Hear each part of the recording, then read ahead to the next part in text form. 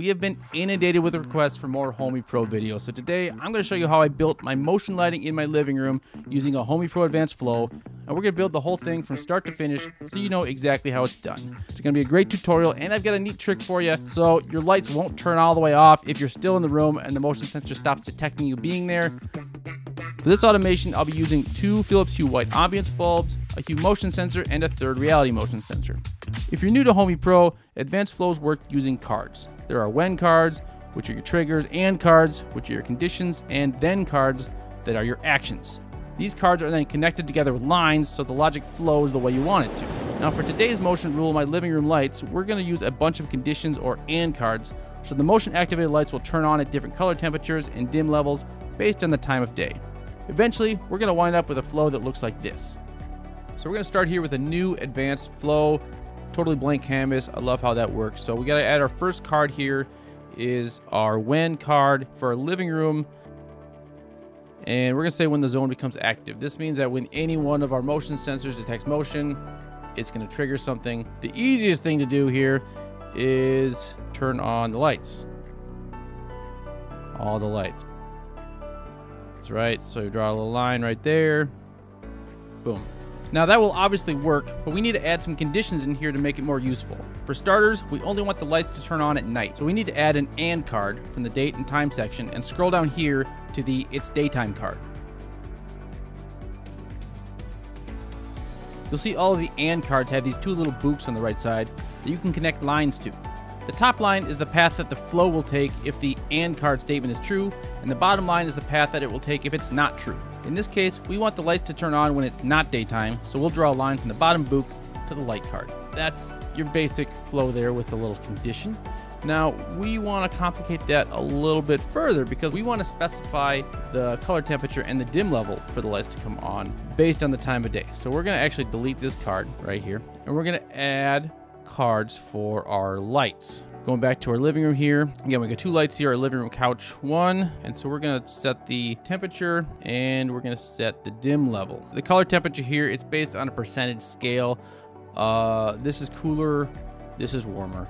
So 40% is kind of our baseline for where we want to have our lights set at. And we're going to dim these to 88%, which is good for kind of that early evening when you want the lights to turn on. Right, and we're going to do the same thing for our other bulb. I'll do that quick here. All right, so there we go. So those are set to match. And then if we want this to happen when it's not daytime, we draw lines from the bottom book right here. Now, if you want to make this just a little bit easier, there's an app you can download called the Better Lighting app. If you have the Better Lighting app, you can set the color temperature and dim level in one card. So that'd be done like this. So we set the color temperature at 40%, and then we select our light here, which is the living room, and then that's going to be at 88%, we said. And then I can just copy this, I can duplicate that, and I can just change this to living room couch number 2, and then we're all set with that. So actually I can delete these, and these 2 cards do the exact same thing. Now we can add more conditions. So we're going to add some more and cards. We're going to specify the time. So we're going to say when the time is between. So if it's not daytime, meaning the sun has set and the time is between 4 o'clock and 9 o'clock, we want a certain lighting condition. And then if it's 9 o'clock to 1:20 a.m., we'll just duplicate that again. Just change these times. If it's 9 o'clock to 1:20 a.m., I'm a bit of a night owl sometimes. And then if it's between 1:20 and 5, we'll duplicate that again. Well, different condition between 1:20 and 5:50 a.m. I don't know why you'd be up at the time, but you really don't want the lights blaring on you, so we're gonna have the really dim lights. And then my wife gets up early for work, so if it's between 5:50 and 10:50, then our lights are gonna come on at yet another level. So what we're gonna do here is delete these right here, and we're just gonna have our flow go through this checklist essentially. So if it's not daytime, it's gonna say, okay, is it between 4 o'clock and 9 o'clock?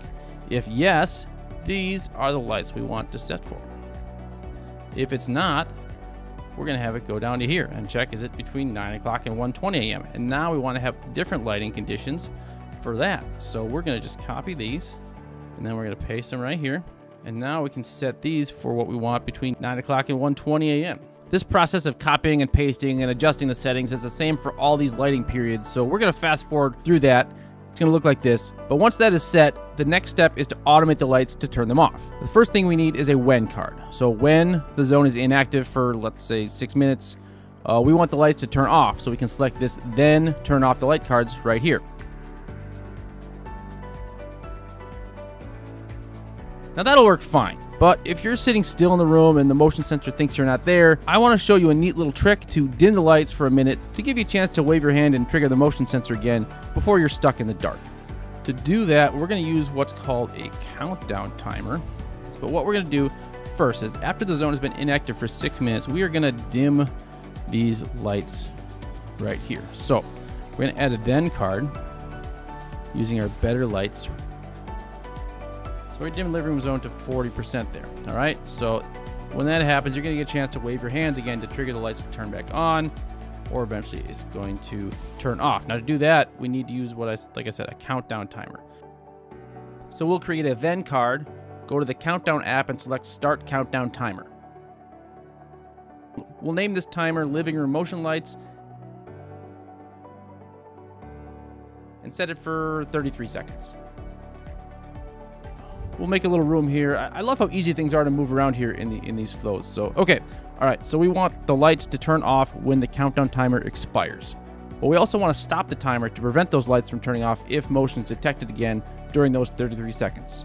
So first we need to add another when card. So when the timer reaches 0, select our living room motion timer right there. Now we add a then card, then turn the living room lights off. So that'll work great. Now we just need to add a then card up here. So when the zone becomes active, then stop the countdown timer so the lights don't turn off. Easy peasy. Now we have ourselves a pretty robust motion lighting flow. We could definitely call it good, but I want to finesse it just a little bit more. Because let's say we're in the living room during the day, so the zone is active, but the lights aren't on. Then while we're in there, the sun goes down. We want those lights to turn on in that situation too. Well, that calls for another when card. So when the sun sets and the zone is active, we'll connect those two. Then add another line to these and cards, so when the sun sets, it will check if there's activity in the zone. If there is, it will flow here and turn the lights on appropriately. If not, they'll stay off. I also want the lights to dim and change color temperature at 9 o'clock if someone's in the room. All that requires is one more trigger. So when it is 9 o'clock, it will check if the zone is active, then work its way down this flow to set the lights at the correct settings. Now we're really cooking, but there's one more situation I want to account for. If it is daytime, but it's gloomy and dark, we want the lights to turn on when we walk into the room. Fortunately, my Hue motion sensor has an illuminance sensor to detect how bright the room is, so we can use this as a condition. This is not the most intuitive thing, but to do this, we'll add an AND card that is a logic card. Select this number is less than number card. Now if we click here, we can see all the variables that our devices are sending to the hub. You'll see my living room motion sends battery, luminance, and temp data. So I will select luminance here.